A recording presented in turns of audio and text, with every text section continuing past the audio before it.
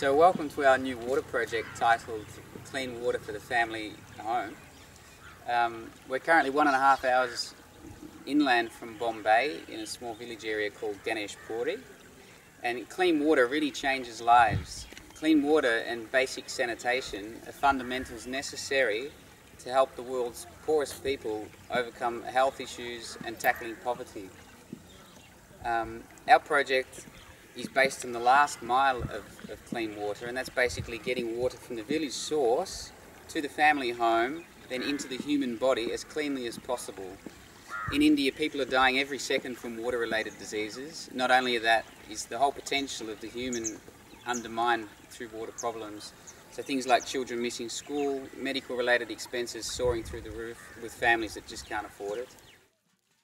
And these diseases can be easily minimised by the implementation of a quite simple 5-step strategic plan that we've developed.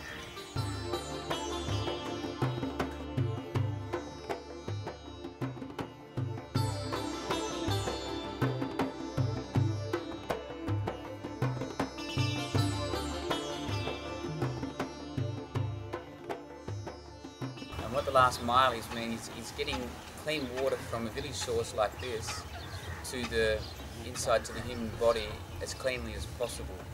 In this area, not one single house has got clean running water.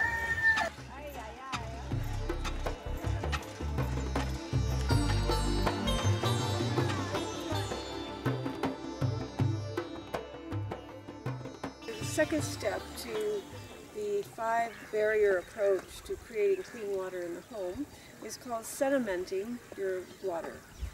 When they pull water out of the river like this or out of a dirty well, it can be so full of dirt that you can't even see through it. And we call that turbidity. So when it reaches a certain level of turbidity, it must be sedimented. And the way you do that is very simple for a village home, is you pour the water in a bucket, and in 24 hours the dirt settles down below and the clear water is above. If you add one of 2 elements like alum or drumstick seeds, it helps speed up the sedimenting of the water, the separating. 50% of the pathogens that cause waterborne diseases are in that mud.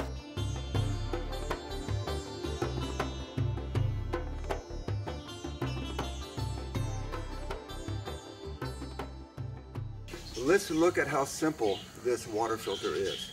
The first thing you see inside the filter is this diffuser plate. You'll see that it's a galvanized plate and it has an array of little holes in it. The reason for this diffuser plate is to keep the inrush of new water from disturbing the sand layers in the filter and the biological film that develops on top of the sand. We really need something that has a considerable height before an opening occurs, because in the village environment there are cows, buffalo, children, chickens, pigs, snakes, frogs. It's made of locally available materials. It's very difficult to move, to tip over, or dislodge.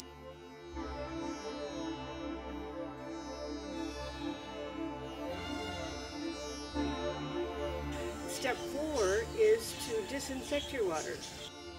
Take a plastic PET bottle, it says PET on the bottom, and fill it completely full of your clean water. You can't be cloudy, and you put it in the sun for 6 hours.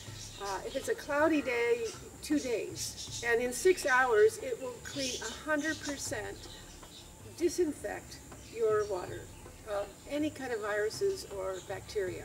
So anything left over from using the filter will be knocked out by this disinfection process.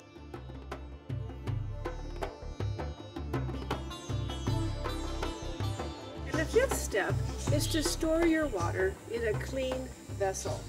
They suggested have a narrow top and some kind of spigot so that you can collect the water here underneath.